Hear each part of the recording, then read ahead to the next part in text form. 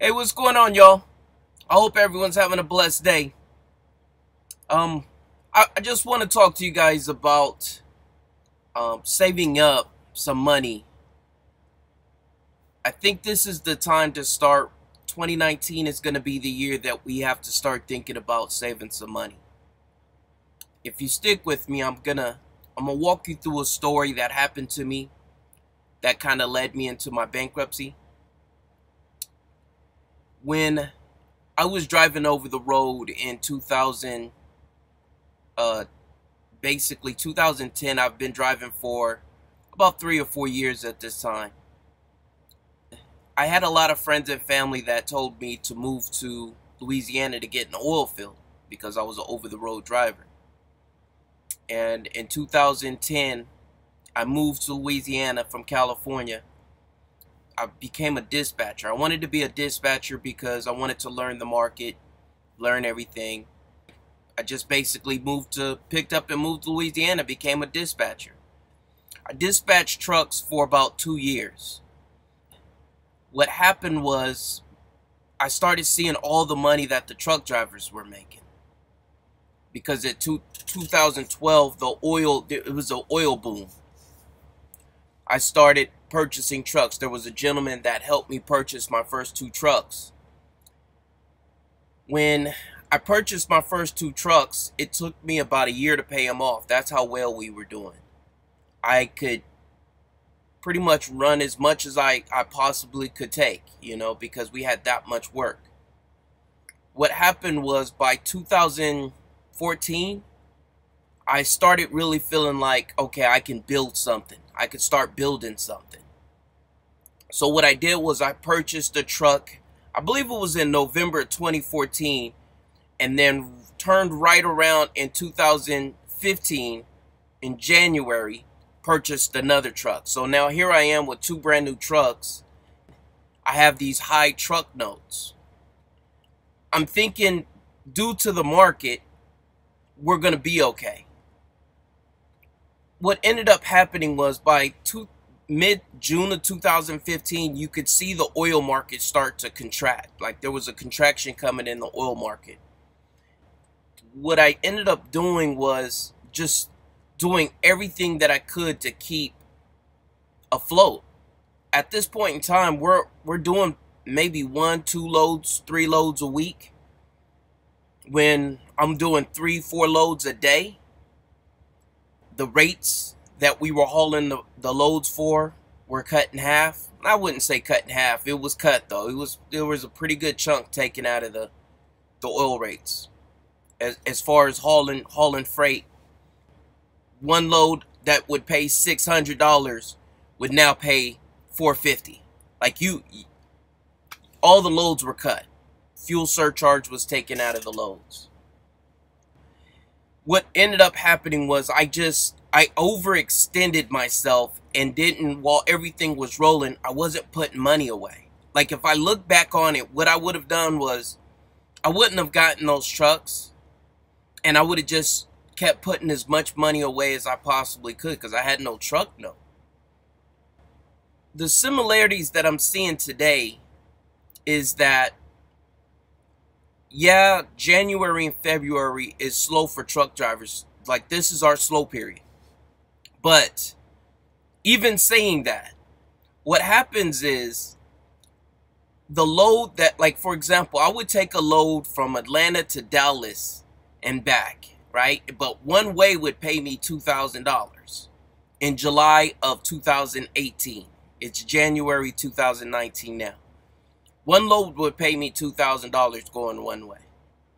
That same freight lane today in January 2019 will pay you roughly $1,400, right? So I'm seeing a lot of similarities in the spot market in 2019 that I seen in oil field of 2015. So I'm just coming to you guys to let you guys know I'm not in the oil field, and I get that, and I'm not really on the spot market right now because I'm blessed. I have a shipper, a direct shipper that ships me out from one coast and takes me to the other coast and back. So I'm not really on the spot market as much as everybody else. Like I said, I just lucked up into a great situation. But what I'm trying to tell you guys is, right now, if you guys have an opportunity to save up some money, and in this video I'm gonna try and walk you through some ways that you might want to start thinking about in places to save money. But now is the time to do it. There's no, I'm not gonna sit here and try and say I can predict the market, predict what's gonna happen. There's a recession coming. I will tell you, the last time we did have a recession was 2008. So it's been 8 years going on, or excuse me, it's going on 11 years since our last correction, right? So at this point in time, you want to start thinking about, what are you going to do when it hits the fan, right? When it hits the fan, what are you going to do? And I'm just trying to come to you guys and get you guys to think. Right now, if you're listening to this video, let's start getting our budgets together. Let's make 2019 the year that we start getting our budgets together. If you have that super duper internet, right? If you have the super duper internet, the super high speed, and can you cut that back to maybe 1 tier down and save you $30 a month? Do you have to have the fastest internet? Is there a way that, you know, you could maybe use your phone? Like right now, a lot of the data plans have hotspots. So if you're able to use your phone as a hotspot, can you completely get rid of your internet at home?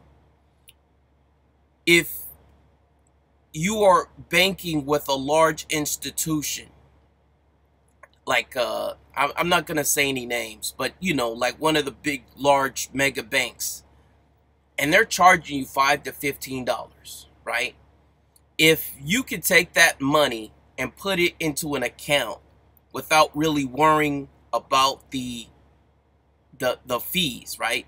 Those fees, I don't understand them, because you're taking my money, you're making money off my money, and then you're gonna charge me to make money off my money, and then when I want to go to you and ask you for a loan, you're gonna charge me, you're gonna make money on the loan. If you can go to a smaller community bank or a credit union, you might want to start thinking about that, because what happens is those smaller and credit unions, smaller community banks, they have the same technology that excuse me, they have the same technology that any of these other banks have. You don't, like, when was the last time you actually went into your bank? Some of you might go in, but the majority of us don't need to. If we get a check, we can take a picture of it and it's deposited into our account. So we're not really going to the banks. So what are we giving them our money for? Like, what is it that I don't really understand that, but I'm guilty also. I'm guilty also, because I bank with a larger bank, but I am going to start changing the banks that I bank with. If they're charging me a fee, I'm getting rid of them. Another thing is that you can do to save money, and this is something that I learned from Anthony Robbins' book, his most recent book. I can't remember the title of it, but he talks about how people can build wealth. One of the things that he talked about was this app called Acorns, this company called Acorns. And what this company does is, back in the day, right, just to give you a little story, some of you guys might not remember this, but back in the day, what we used to have is these piggy banks, or these, where I come from, we would use these Alhambra water bottles, right? And we would stick our change in the Alhambra water bottles, or whatever kind of container you could put change in. If you see a penny, you would pick it up, put it in your container.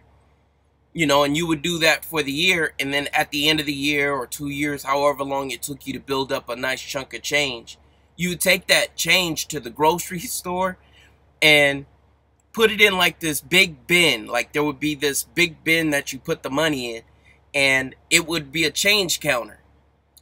The change counter would count your change, it would spit you out a ticket, and then you would go give your ticket to the register, cash register, or customer service, and they would like basically cash you out.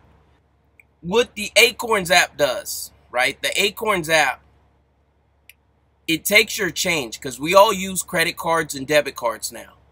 It takes you can link up your credit card, you can link up your debit card, and it takes your change, and what it does is it rounds it up. Like if you spend $4.70 on a coffee, it will basically take that 30 cents and put it off into an investment account, right? So you're not, it's painless. It's a painless way to start saving money. Here's the thing. If you want to earn $5, there's a link that I'm going to provide to this app, and you can earn $5,000, or excuse me, $5. I wish it was $5,000, but you can earn $5 if you sign up using this link. But I also get $5. I have to let you know it's an affiliate link. So if this is something you're interested in, to get $5, you could sign up. One thing that they also have is they have this thing called found money. And like anytime I go to a Chevron, they take my change and put it away, but they also take my, they also give me 50 cents for using a linked card to the Acorns app, or to Acorns.